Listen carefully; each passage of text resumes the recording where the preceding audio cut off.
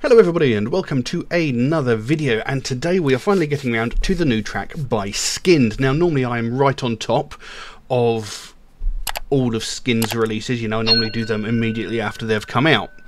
But of course, because it was the beginning of the month, I had my Patreon request and they get priority over every other suggestion or video that I want to make. So you know, I had to leave Skynd for another time. But we're finally getting to it today. Now, I've managed to avoid looking at this track, I've avoided listening to it, I've managed to completely avoid this track, completely. But this track is different in one major respect to every other track. You know, up until now, there have been, what, 13, 14 other tracks that they've released, and every single one of them has either been the name of the serial killer or the criminal. It's either been, or it's been the name of the victim in the, you know, in examples like Elisa Lam and Bianca Devins, or it's been the collective name for what happened, such as Columbine or Heaven's Gate, which wasn't necessarily the collective name, that was the name of the cult. You know, so all the titles have been directly and, you know, obviously connected to whatever they are. This one, however, is called Violets Are Blue. Now, I'm sure there must be a link somehow to the crime, but it's not a very obvious one. This is the most obscure track title that we've had from Skynd so far. But what it is, the song is about Luca Rocco Magnotta, I believe that's how his name's pronounced, who was 32 at the time of said crime. I'm not sure exactly when this took place, 2012 I think. But Luca Magnotta is a Canadian murderer and animal abuser who killed, dismembered and ate Chinese student Jun Lin, whom he met after Lin responded to a Craigslist ad created by Magnotta in 2012. Luca then filmed himself murdering Lin, edited it and added music from the film American Psycho, which is actually a great film. He then sent 6 packages containing Jun Lin's body parts to various children's schools and even some political party headquarters. And that's just messed up. He then flew to France, and from there he fled into Germany, where he was then arrested in Berlin. Now it says here that also Magnotta did star in gay porn and was a prostitute, but was very unknown. The most popular version of the media about why he committed his crimes, it was his desire to become famous. And this apparently is also the reason why Skynd have not used his name in the title of the track. It's sort of to avoid his name getting popular in the media. You know, they're trying to avoid his name becoming famous, which is what he wanted. You know, all these other serial killers that they've covered, you know, these names have already been made popular over decades, because a lot of them are like from... A lot of them have been from like 70s, early 80s sort of thing. A lot of the murderers we've looked at, well, Skynd have looked at, should I say, with some exceptions. You know, so they're purposefully going out of their way not to name drop him, it seems. So, yeah, I'm interested as to why it's called Violets Are Blue. I'm sure there must be a reason for it. Maybe it's because of the... Well, I don't know. It could be the connection to the schools, you know. It could be something that it might be notes that he put into the packages. I don't actually know very much about this. So, yeah. So we'll jump into this track and see what we've got. I'm very much looking forward to this because, like I said, we've looked at 13, maybe 14 tracks by Skynd so far already, and all of them have been excellent. And I think... After Bianca Devins, Heaven's Gate and this one are the only tracks that I don't you know, I wasn't familiar with, because obviously I heard Bianca Devin's played when I went to Bloodstock, which was the first time I heard it, so I knew there was that track. But Heaven's Gate and this one I'm very unfamiliar with. But then I was unfamiliar with all of them when I first checked them out, so that's a pretty stupid statement, really. Anyway, I'm just talking bollocks now, so we'll jump into this track and see what we've got. I have got lyrics here, which I'm hoping are going to be correct, so let's have a look at this. But before we do that, if you could just take a moment to like and subscribe if you haven't already, it would really, really help me out. You know, I've been doing this for about 6 years, and not even 3% of people watching my videos are actually subscribed, which is, you know, a little disheartening, because I put a lot of time and effort into this. But, you know, if you could like and subscribe, it doesn't cost you anything, it takes a fraction of a second, and it would make the biggest difference to me and the channel. But anyway, with that being said, let's jump into this track and see what we've got. So this is Violets Are Blue by Skynd. Let's have a look.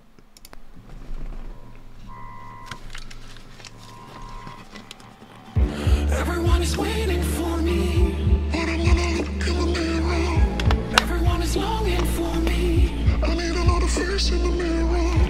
Everything I see is twisted, so I gotta shine in the mirror. You cannot retrieve what's wasted, so you gotta look in the mirror. Roses are red, violets are blue. Wrapping hands and feet in pink tissue paper, sending to you. Roses are red, violets are blue. The beliefs will need dental records to identify you. Roses are red, violets are blue. Wrapping hands and feet in pink tissue paper, sending to you. Roses are red, violets are blue. Police will need dental records to identify you. Keep a secret if you like it. Don't put the blame on me. I'ma leave it where you like it. All there are 4 days. I'ma park it on the market. This body's not for free, You can stick it where you like it. 'cause you ain't catching me.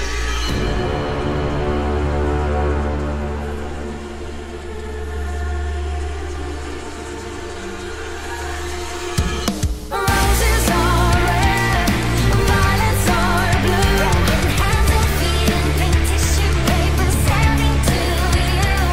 Roses are red, violets are blue. Police will need dental records to identify you.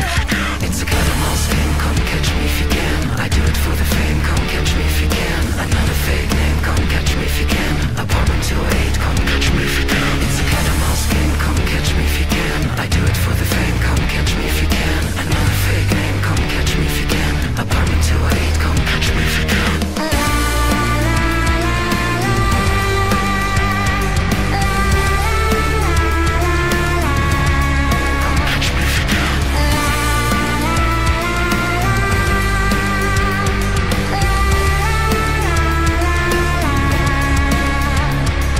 Roses are red, violets are blue. Wrapping hands and feet in pink tissue paper, sending to you.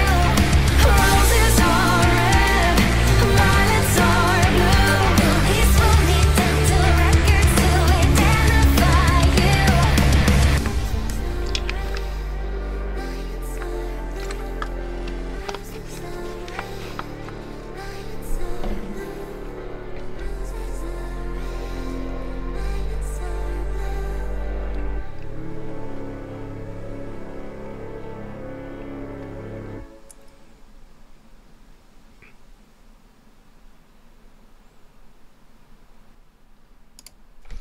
Well, there you go. Violets Are Blue by Skynd. And again, it's another really catchy piece of music by the band. You know, the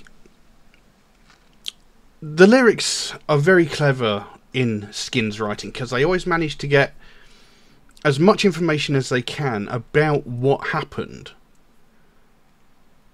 but they always put it across in, I won't say the simplest way. They don't overcomplicate it, you know. They don't make it sort of all pretentious and, you know, using similes and that sort of thing, you know. They're just pretty straightforward, direct. This is what happened. This is how it happened. That's it. You know, and all of the music that they put out has been quite catchy. You know, whether it be like the cadence or the rhythm of the actual track itself, or if it's the music in the background, you know, it's always quite catchy. And in the early days of Skynd, you know, almost the entirety of a track would be done in the distorted, affected voice. That, I mean, if you look at tracks like the Gary Heidnick and Elisa Lam, you know, there was very little, shall we call it, clean vocal in there. But over time, over the period of the last 13, 14 or 15 tracks, she started using her unaltered voice a lot more. You know, obviously there's still the distortion in there, because that was like one of the key parts of the sound of the band, you know, to bring across that creepy factor of the subject matter. But, you know, using her clean, unaltered voice a lot more is a really good thing, because she does have an incredibly good and incredibly powerful voice. And again, you know, she uses her voice, her clean voice here in a repetition of the chorus. So, you know, that's another good thing about it. Now, like I said, this was about some young bloke, I can't remember his bloody name again now, Luca Magnotta or whatever. You know, he murdered someone. Basically, he wanted to become famous, and apparently he wanted to go about it any way he possibly could. You know, he tried starring in adult movies, that didn't get him anywhere, so, you know, maybe he tried other avenues, didn't really succeed, so he thought, you know what, best way to get my name known is to do something really extreme that won't be forgotten. And I mean, I'll be honest, I've never heard of the bloke before, so obviously it didn't work very well. So the track opens up with, everyone is waiting for me, but I want to look in the mirror. Everyone is longing for me, I need another face in the mirror. Everything I see is twisted, so I gotta shine in the mirror. You cannot retrieve what's wasted, so you gotta look in the mirror. Now, this sort of talks about seems to be talking to his personality, you know, possibly quite vain, you know, I've got to look in the mirror, you know, I need to see myself, sort of thing, possibly. But also, everyone is waiting for me, everyone is longing for me. So, you know, he's perhaps got this twisted idea that he needs to be seen. He needs to be seen by the public. He wants to be seen by the public. Everybody needs to see him. You know, everyone is longing for me, everyone is waiting for me, everyone is, you know, everyone is anxious to see me. People need to see me on screen or on whatever. You know, I need to be famous. I need to be seen. Everybody needs to see me.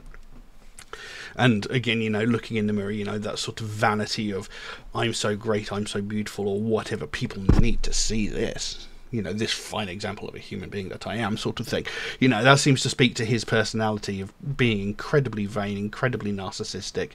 Apparently he also did suffer from schizophrenia, I think it said. Yeah, he did also suffer from paranoid schizophrenia, apparently. You know, so there is a certain degree of that in there. Yeah, and there is that line there, everything I see is twisted. So again, that could talk to his schizophrenia, you know, because it's a very warped sort of thing. You cannot retrieve what's wasted. That I'm not so sure about. Or that could be, you know, if you don't give me my chance now, if you don't make me famous now, you know, I'm just going to disappear and, you know, you're missing out sort of thing, maybe. Then it goes into the chorus, and the first version of the chorus is done in the distorted vocal, and then it's repeated again in her clean vocal. It says, roses are red, violets are blue, wrapping hands and feet in pink tissue paper, sending them to you. Roses are red, violets are blue, the police will need dental records to identify you. So, you know, roses are red, violets are blue. I'm not entirely sure where that element comes into it, whether that was actually a part of the case. You know, like I said, it might have been notes that he put into the packages, because from what I can gather from the rest of the lyrics is like he sent these packages out to like schools and to like political headquarters, and I think maybe even police headquarters at one point, you know, sending these out, taunting them to try and come and get him. You know, he wants to be known, he wants to be seen, he essentially wants to be caught, you know, because he wants to be, you know, infamous. You know, he wants his name to forever be etched into the memory of these people for this horrendous thing that he's done. You know, so that could be what you're saying, you know, wrapping hands and feet in tissue paper, sending them to you. So he's like sending these packages out to taunt people, you know, sending them to school, so the police will go to the school and it will get reported on the news and whatever, you know. And he's saying the police will need dental records to identify you, so, you know, he's pretty messed up. You know, he's obviously done some rather insane things to this body. Like it said, he ate some of the victim, Lynn. It was Lynn, wasn't it? Yeah, Jun Lin. Yeah. So, I don't even want to imagine what state the parts were when he sent them out. So again, you know, that chorus was repeated. Razors are red, violets are blue. Wrapping hands and feet in pink tissue paper, sending to you. Razors are red, violets are blue. Police will need dental records to identify you. Keep a secret if you like it. Don't put the blame on me. I'ma leave it where you like it, or the authorities. I'ma park it on the market. This body's not for free. You can stick it where you like it, 'cause you ain't catching me. This bit I'm not so sure about. You can keep it a secret if you like it. Don't put the blame on me. I'm not entirely sure. I'ma leave it where you like it, or the authorities. Now that again sort of suggests to me when he was like sending out these packages to like the schools or like the political party headquarters or whatever, you know, he's sending these things out to, you know, to get the attention on him, you know, he's taunting essentially. I'm a park it on the market, this body's not for free. That sort of suggests more of his sort of previous sort of prostitution sort of area, you know. I'm going to wait around in the market. This body's not for free. You're going to have to pay for it. That could be what he's talking about there. You can stick it where you like it. Now, that could either be a sexual suggestion there, or, because the following line says, you ain't catching me, that could be like, you know, you can take whatever it is and you can shove it up your ass, because, you know, you're not getting me. You know, I'm just going to taunt you from a distance. You know, I'm going to make sure everybody knows my name sort of thing, but whatever. Roses are red, violets are blue. Wrapping hands and feet in pink tissue paper, sending to you. Roses are red, violets are blue. Police will need dental records to identify you. Catch me if you can. So again, this is that taunt. And it goes into this, I suppose you could call it a bridge. It says, it's a cat and mouse game. Come catch me if you can. I do it for the fame. Come catch me if you can. Another fake name. Come catch me if you can. Apartment 208. Come catch me if you can. And then it repeats it again. It's a cat and mouse game. Come catch me if you can. I do it for the fame. Come catch me if you can. Another fake name. Come catch me if you can. Apartment 208. Come catch me if you can. So again, this is again the taunting, you know. It's a cat and mouse game, you know, chasing each other round and round in circles, you know, catch me if you can, you know, I dare you, you know, I do it for the fame, again, you know, he wants to be famous, he wants his name to be remembered for years and years and years. Another fake name, that bit I'm not so sure about though, because why would you use a fake name if you want to become famous? That bit does sort of throw me a bit. And apartment 208, I'm guessing he's like, this is my address, come get me. I dare you. And it seems to be that.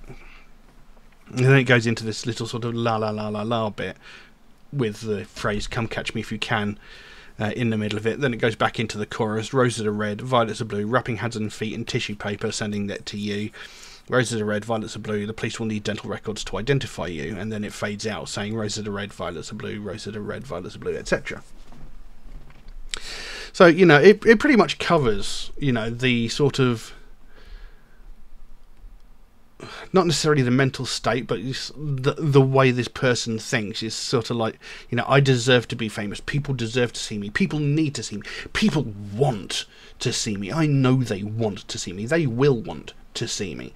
So, you know, I'm going to do whatever it takes so that people know me, so that people get my name. You know, it really sort of paints a picture of a sort of egocentric sort of person who's determined to do whatever it takes to become famous, and to the point where he ends up making this twisted game of cat and mouse, you know, taunting the police, daring them to come catch him, you know, and sending these horrendous parcels to very public places where you know, they're going to get high coverage from like news media outlets and stuff like that. So, you know, people are forever going to remember that his name is going to be tied to these things. So, you know, he was pretty much an egocentric little asshat, who just obviously didn't have the skill or talent to become famous and just couldn't handle the fact. So he decided to go and kill someone, film it, post it, and then play a game of cat and mouse. He was a really twisted individual, and you know, I'm trying to use his name as little as possible as well, because obviously, you know, this is like I can't remember who it was. I think it was Eileen Warnos, who was, you know, some of her last words were the fact that they're going to make a film about this or whatever, you know, because she wanted people to make her famous. You know, she wanted it to be seen worldwide what she had done, and unfortunately they did end up making a film about it, and I refused to watch it because of, you know, her whole thing of, I want people to see this, I want people to remember me, this, that and the other sort of thing. I can't remember what the exact words were, but she mentioned, you know, they're going to make a movie out of this, yada yada yada. You know, and I refused to watch the film for the fact that, you know, that's exactly what she wanted. And, you know, here they've covered the topic of what happened, but they've specifically gone out of their way not to mention him by name. So, you know, they're purposefully not giving him what he wanted, which is quite cool, because this is a lot of people have accused Skynd of glorifying serial killers, you know, sort of romanticizing them and, you know, almost celebrating what they've done, and that's farthest thing from the truth. You know, that's not what they're doing. You know, you see these serial killer documentaries all over the TV all the time. They're not celebrating or, you know, romanticizing what these people have done. They're pointing out the horrible things they've done. They're not saying anything that they've done is good, you know. So, you know, people just want to create drama out of anything, don't they? But anyway, you know, it's another great piece of music by Skynd, you know, and like I said, they've released, what, 15 tracks already? They could release 2 albums at this point, but they haven't actually released any albums per se. They released part 1 and part 2, which was 2 3-track EPs. I think, did they do part 3? I can't remember. You know, they've done a couple of 3-track EPs, but they haven't done a compilation of all of their tracks together. So I wonder if they're ever actually going to release an album, as it were. I'd be interested to see that. But, you know, the music is always very catchy, and it's a playlist that I play regularly. You know, I have the Skynd playlist on my computer and on my Alexa. You know, I wasn't talking to you, I was mentioning you. Be quiet. Anyway, you know, and it gets played regularly because I do enjoy the music. So yeah, another interesting track, and I'm curious to see what else they come up with, because when I was actually looking up information about this track, it did come up mentioning the Skynd track Eileen Warnos, which isn't a track that's been released. So I wonder if that's one that's coming up soon. Intriguing. But I don't know what else I can say on that, so I'll leave that as it is. Now, if you enjoyed this video, please consider giving it a like or a subscribe if you haven't already, because it really, really would help me out. You know, I've been doing this for about 6 years now, and not even 3% of people watching my videos are actually subscribed. So, you know, if you could like and subscribe, it makes a huge difference to the channel. You know, it doesn't cost you anything. It takes a fraction of a second, but it does make a big difference to me and the channel. But that's all it is. That's all I've got for you today. Thank you all very, very much for watching. I'll see you again soon. Bye bye.